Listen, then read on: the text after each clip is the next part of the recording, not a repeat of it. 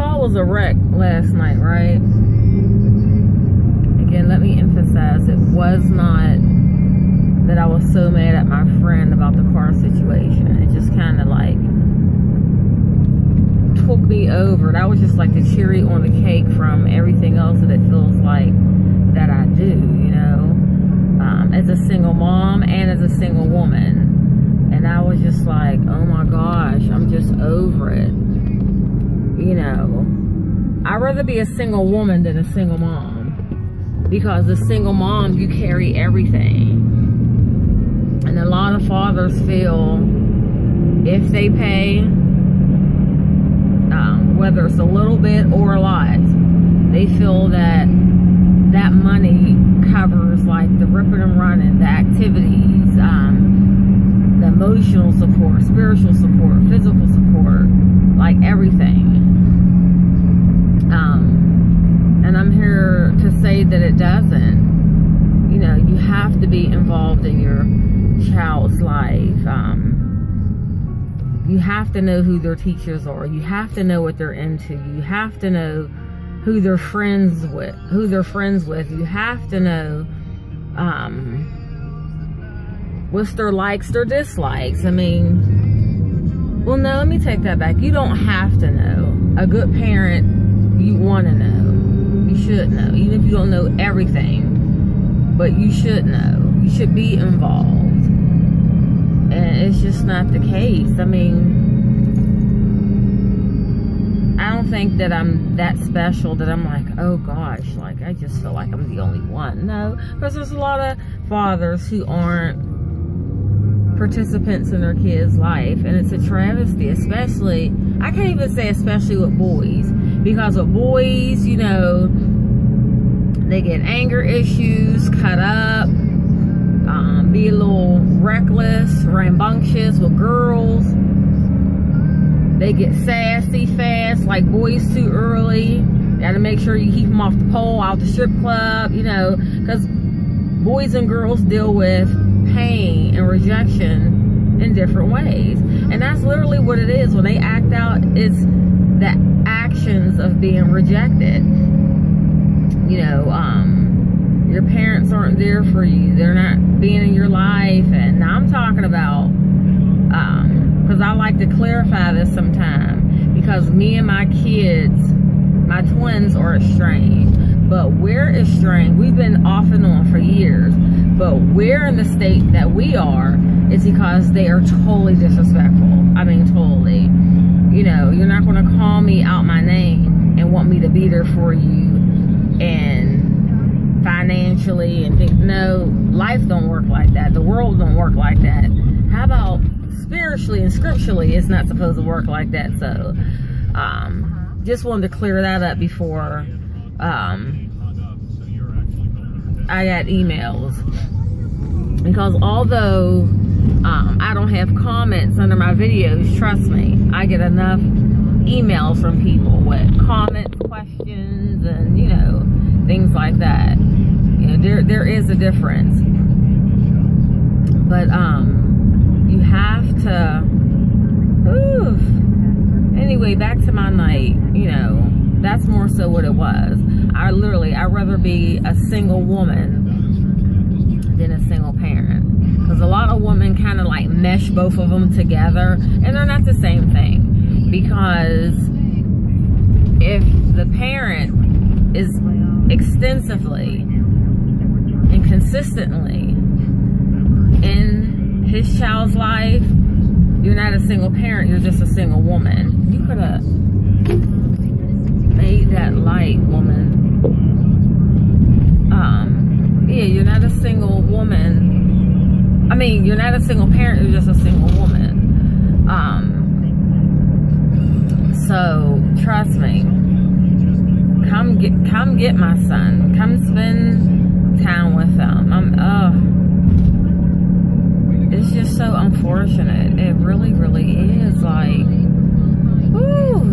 so many. It's almost like there's bastard kids. They're made to be bastard kids when they shouldn't be. Yeah. Yeah, amen. That's it. has to be here. You know, I'm 41, but if what's going on up here? Like,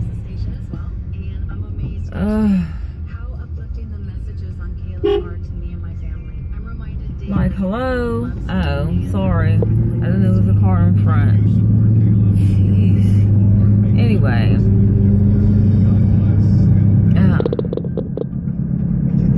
I'm not saying I had the most amazing upbringing, but I think that I have. I mean, I had a little bit above the basics, and the only person who would disagree is my oldest brother and my oldest sister. Yeah, so the first two oldest, yeah, Demetrius and Maureen. They'll kind of beg to differ. Lamont maybe too, but seriously. But I mean, statistics show like kids who have their different opinions is predicated like what chain they were, what number of how do you say it,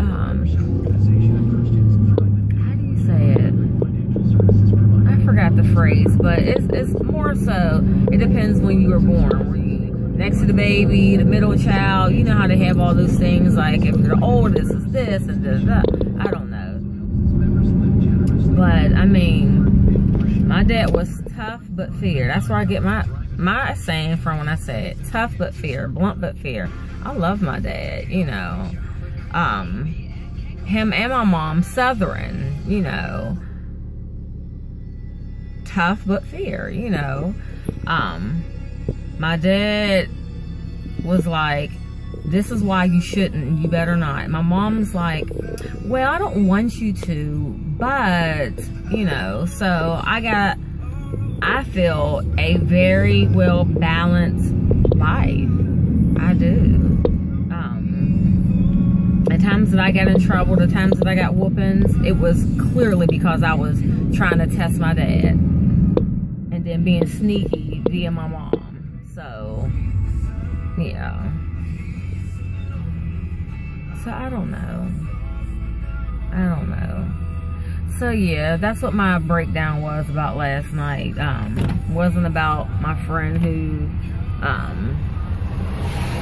didn't do the whole car thing, but it was just like the cherry on top. Like, I'm like, isn't this a man thing? Like, it's 7:30 at night. Like, oh, I gotta come out and deal with this, and I'm just tired of doing everything. I am.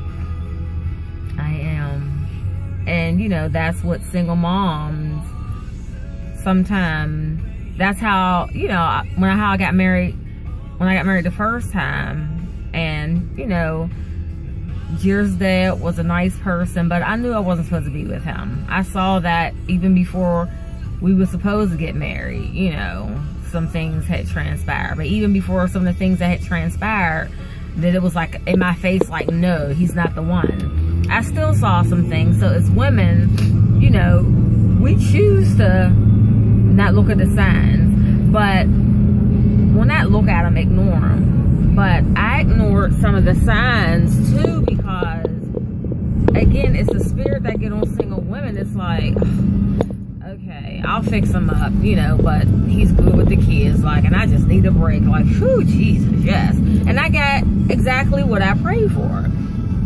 I was specific about everything besides, you know, him.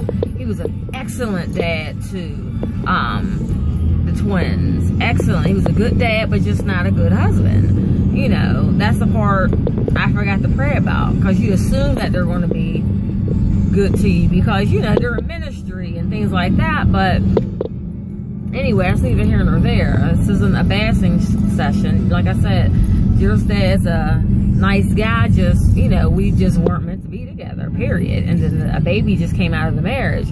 But it was just like I'm tired of doing everything. Like, Lord, when I work, you know, can I work by choice? And if I do work, can the money be mine? And he take care of the bills and do this and da da. I mean, and all of that was done. Seriously, as single moms, we're just so exhausted. I'm about to say excited. No. Well, yeah, that too. That, you know, it's like, oh, come help me. Oh, Jesus, like I'm tired. You know. And I had good kids, but it was just like, you do everything.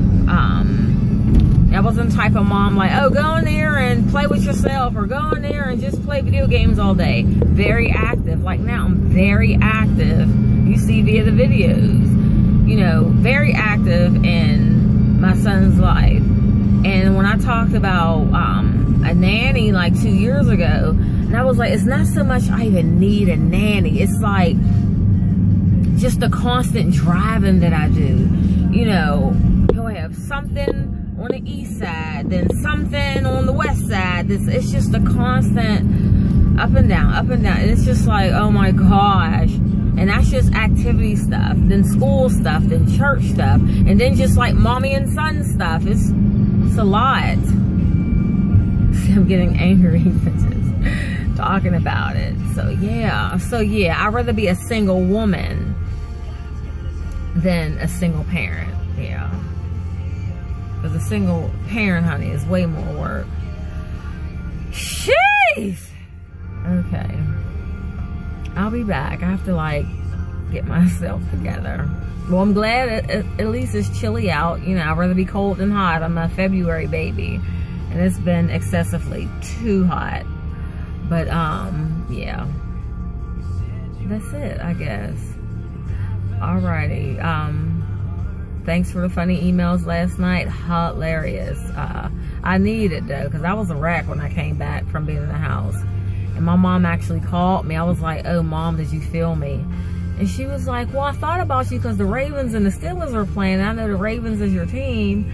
I was like, oh, Mommy, I had like a little 10-minute serious breakdown. I mean, crying like, I want my mommy. Oh, my gosh. And she's like, oh, ooh, Jesus, honey. Listen. Ooh.